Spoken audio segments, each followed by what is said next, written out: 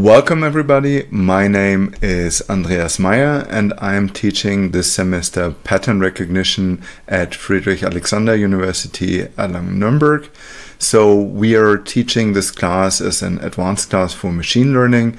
We will focus on classical methods of machine learning. It will involve quite a bit of math, and we aim to link math, statistics, probability theory together with machine learning, and we will talk about linear methods up to kernel methods that will involve high-dimensional spaces. So I think the background that you get in this class is crucial for understanding, of course, classical machine learning, but also for methods of deep learning. So all that you see here is being published under a Creative Commons for zero license. So you are welcome to reuse any of the material that we present here. And we will also publish all of these videos on our own system, which is called FAU TV, and as well as on YouTube. So I will post also the links in the description of this video. So this would be the right point to subscribe to those videos, because then you will see all of the videos that we will publish throughout the entire semester. So with that being said, I think we are going ahead to some exciting lecture over the next semester. So looking forward to demonstrating pattern recognition to you.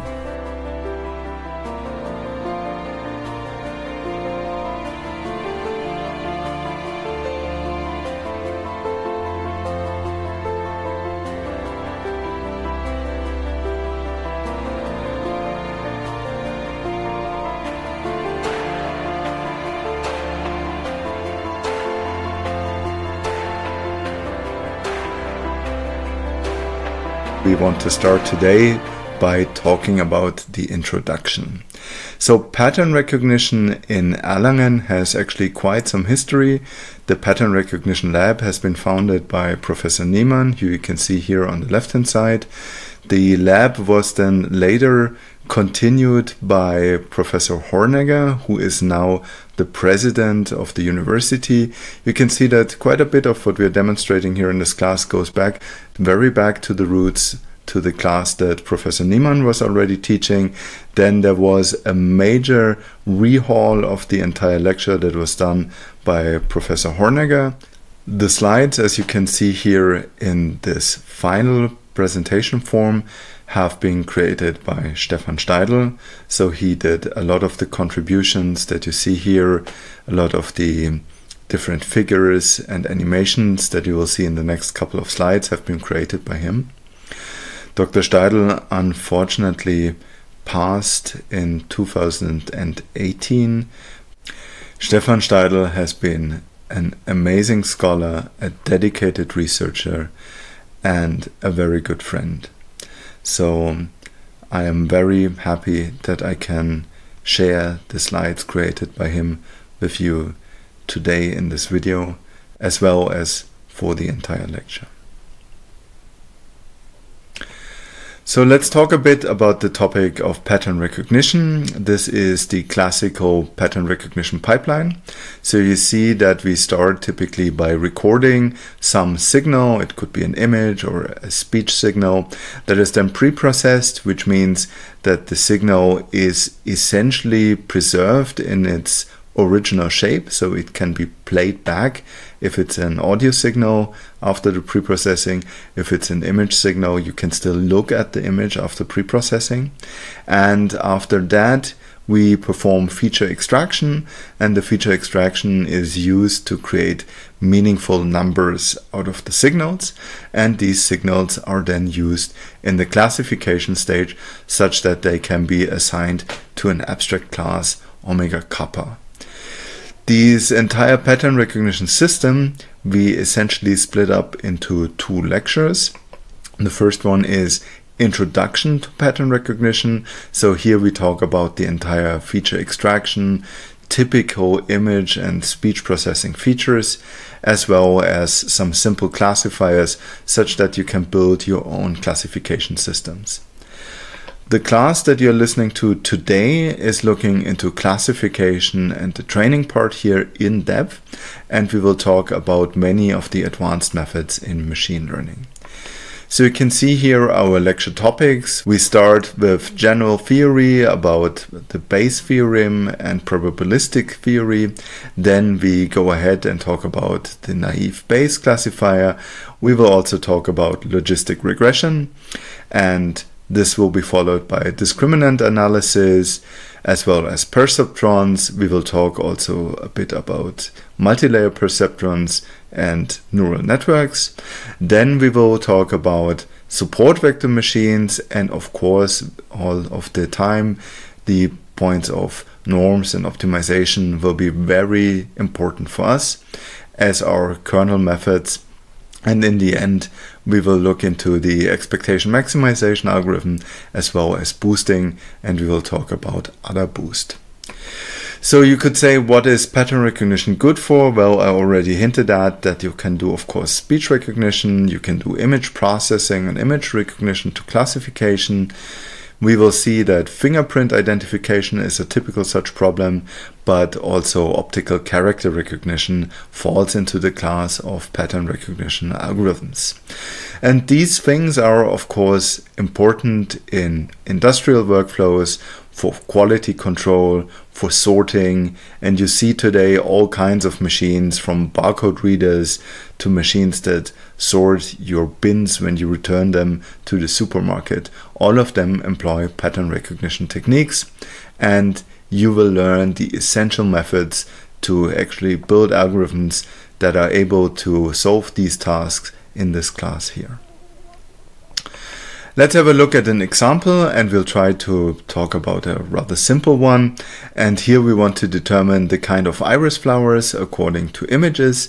And for example, for this iris, we have the iris versicolor and the iris virginica, and both of them have to be separated into two different classes because they're actually two different kinds of flowers.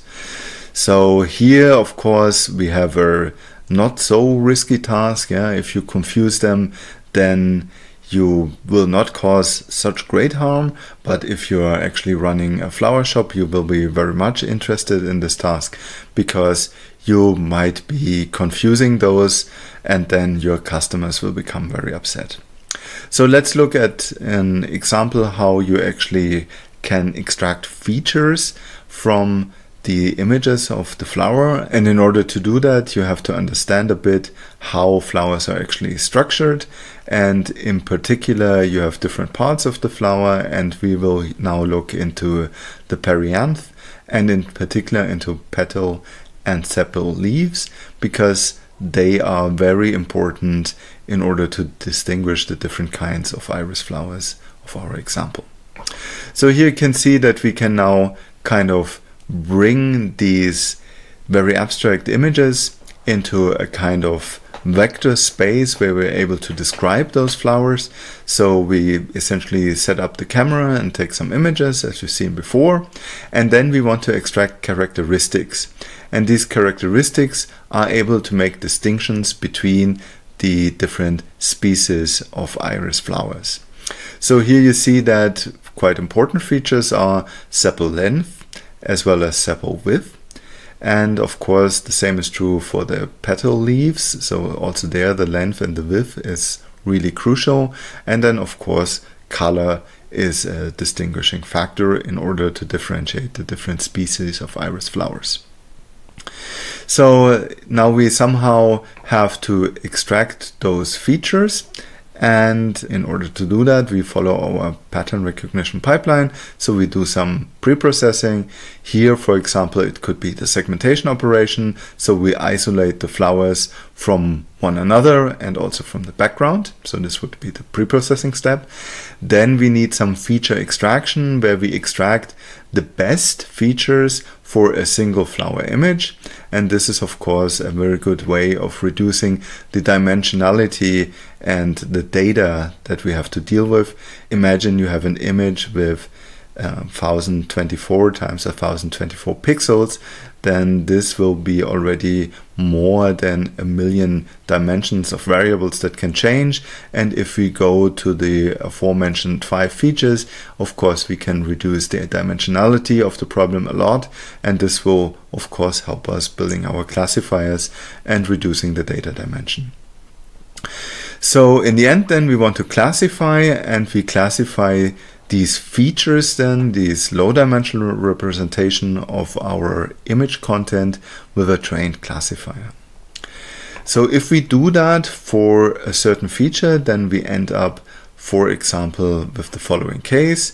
So we have the sepal length, and here we see the 2 different kinds of iris flowers, and you see that the sepal length alone is not so great to split the 2. So there is actually quite a bit of overlap between the distribution of the different lengths. And this is probably not the best criterion to separate the 2, but of course it will at least allow us to separate them in some cases.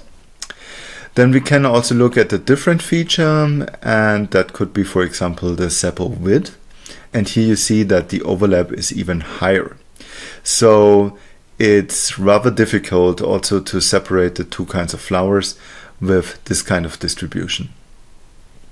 Now you see that when we kind of do a decision, it will essentially imply a certain risk of misclassification, and of course if you do misclassification you potentially incur some cost. So for example, here the cost could be a customer that is not very content, he gets angry, goes to social media and posts really angry stuff about you, so you may want to avoid this.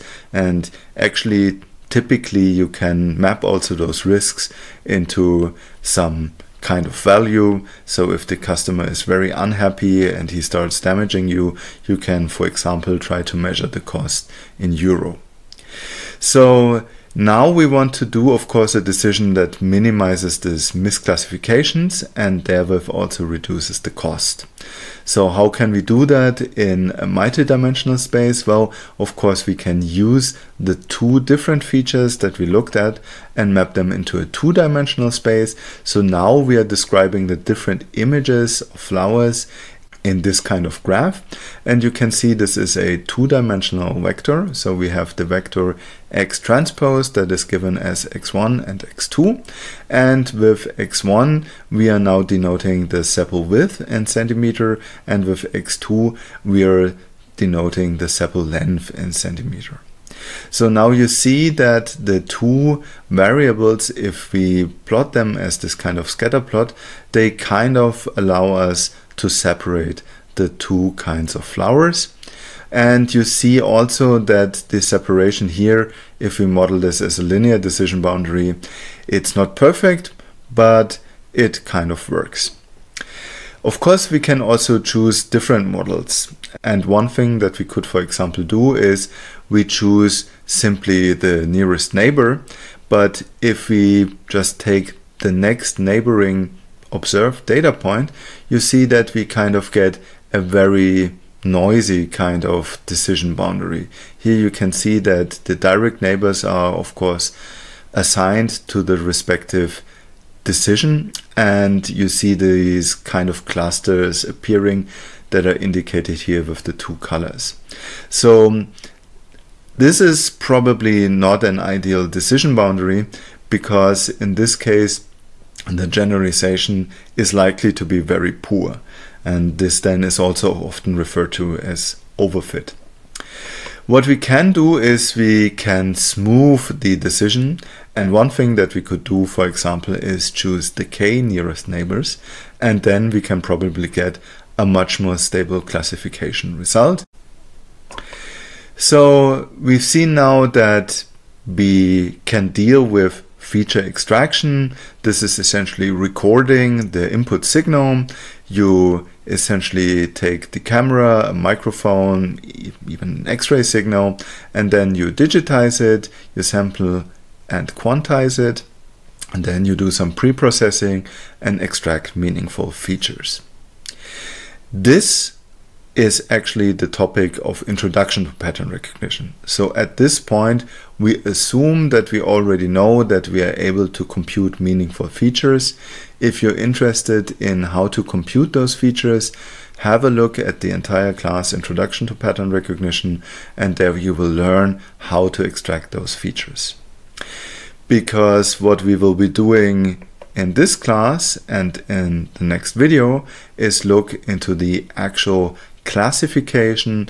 We will look in the next video into some postulates of pattern recognition, and this will then be followed by many different kinds of machine learning approaches that will build on top these feature extraction methods. So this already brings us to the end of this first video of the introduction to our new lecture, Pattern Recognition, and you see that we will mainly focus on the classification methods, so the advanced methods of machine learning. The feature extraction part you can learn about in Introduction to Pattern Recognition. So yeah, let's hope that you enjoyed this video, and I'm looking forward to see you again in the next one. Thank you very much, and goodbye.